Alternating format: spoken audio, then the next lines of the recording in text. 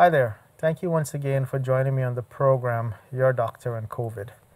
I'm Dr. Mahendra Carpen. I'm the head of medical services and cardiology at the Georgetown Public Hospital Corporation. We continue to speak about the COVID-19 pandemic, the way it's devastating the world and the way it's affecting us in Guyana and across the Caribbean. As usual, I'm wearing my mask to cover both the nose and the mouth, but I'll take it off so that we could continue our conversations today. Remember, if you have any questions or comments regarding the COVID-19 pandemic, please feel free to send a WhatsApp message to 620-6275, or you may send an email to docandcovid@gmail.com. So today we have an important milestone to celebrate. We have passed 200,000 doses of COVID-19 vaccines in Guyana. 200,000 doses. And we have had over 60,000 persons fully vaccinated against COVID-19. This is a tremendous and remarkable effort from the healthcare team in Guyana. And every person involved in this, including those who would have voluntarily taken their vaccines, you should be congratulated, and we should all recognize that you have made a significant contribution, not just to yourselves, but to the country that we call Guyana. By taking your vaccines, and for the healthcare workers, the contributions that you have made is by giving the vaccine to the population in this country. So thank you all very much for being a part of this effort to fight COVID-19 in Guyana. As we continue to speak, several questions continue to linger about vaccination in the era of COVID-19. And particularly, people are very concerned about who should get COVID-19 vaccines and who should not get COVID-19 vaccines. Well, there's one group of persons, just one group, who should not get the COVID-19 vaccine or should be very cautious. And those are persons who have a history of severe allergic reactions to vaccines. Severe allergic reactions. And that is the only group of persons who should be cautious and probably should not take the COVID-19 vaccine. Statistically, these persons make up less than 1% of the population. So we can infer that over 99% of the population should be taking the vaccine voluntarily if they so decide. A big concern, and this was a recurring issue that came out from the leadership at the Ministry of Health level, is that persons keep asking about the vaccination program and pregnancy. And the big question is, should pregnant women be vaccinated for COVID-19? Important question, because I have encountered this not just in the layman, but also in healthcare workers. We have had nurses and other healthcare workers, doctors who are pregnant, who have hesitated and have questions about whether or not they should take their COVID-19 vaccine. The simple answer, again, is yes. Pregnant women in particular are a high-risk group if they were to get COVID-19. So to take the vaccine and prevent yourself from getting COVID-19 or severe COVID is definitely one of the recommendations. So to answer that question very clearly, yes, pregnant women can take the vaccine, and they should take the vaccine. The next question that comes up quite often is, what are the risks of COVID-19 during pregnancy? So what happens if you were to actually get COVID-19 during pregnancy?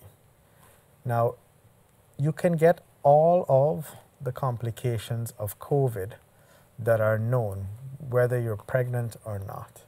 But more importantly, in the pregnant population, you can have effects on the pregnancy, on the baby, and the mother.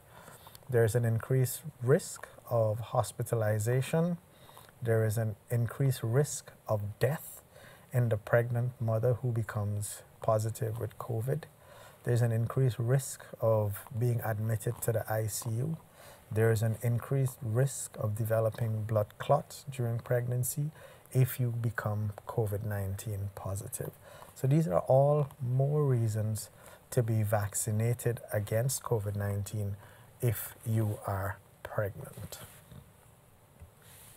The next question is, are there any adverse effects to babies during lactation? Lactation is breastfeeding, of course. Now, important question, because we always want to protect babies. We always want to protect the unborn. Now, if you were going to breastfeed a child and you are COVID positive, then it is recommended that you continue to breastfeed, but wear your mask, sanitize, and do all of the things that you can in order to prevent transmission of the infection from mother to baby, or from the breastfeeding mom to the baby. Now, what are the benefits actually of getting vaccines and breastfeeding? Well, the baby can actually develop immunity in two ways. It can be transmitted through the breast milk when the baby is being breastfed, or when the baby is in the womb, the baby can actually develop immunity through the blood supply. And so that is one of the additional benefits of actually taking the COVID-19 vaccine when you are pregnant. Because if the mom develops the immunity properly after being fully vaccinated, then those antibodies or soldier defense mechanisms that the mom has, those can then be transmitted through the blood to the baby, and the baby then develops its own immunity, which comes from the mother. So the two ways in which baby can develop immunity, the first way is through the blood, and the second way, of course, is through the breast milk. And so that answers the question of how antibodies can be transferred to babies. Two ways, through blood and through breast milk, that when babies are fed. Hospitalized pregnant women with COVID-19 are at increased risk for severe illness. So you want your pregnant women to be vaccinated so that they could reduce their chances of becoming severely ill if they are infected with COVID-19. About half of the hospitalized pregnant women with COVID-19 had symptoms. Some of the hospitalized pregnant women who had symptoms had very severe outcomes. And these are, the severe outcomes include things like ICU admission, being put on a ventilator or a breathing machine, and unfortunately, there's also an increased risk of death. So those are important things to note about pregnancy and COVID-19 infection. So the infection in pregnant women can be very deadly. Another reason why we recommend that pregnant women should actually get their vaccine and not wait to get the infection to develop immunity. These are not just our opinions in Guyana, but these are opinions that are shared and actually pioneered by established international authorities that look at these entities, including the CDC, which says that pregnant women can choose to get vaccinated. Across the world, to be vaccinated is still a choice. It is not mandatory, and it is not something that people will force you to do. The American College of Obstetrics and Gynecology, which is an authority on the subject, has said that vaccines should not be withheld from pregnant women. So if you are pregnant, that is no reason for you to be denied the vaccine. Remember at the beginning I told you the only group of persons who should be cautious and maybe should not take the vaccine are those who have a known history of severe allergic reactions to vaccines or any component of the COVID-19 vaccine. So there are some key points to note about COVID-19 and women's health in particular.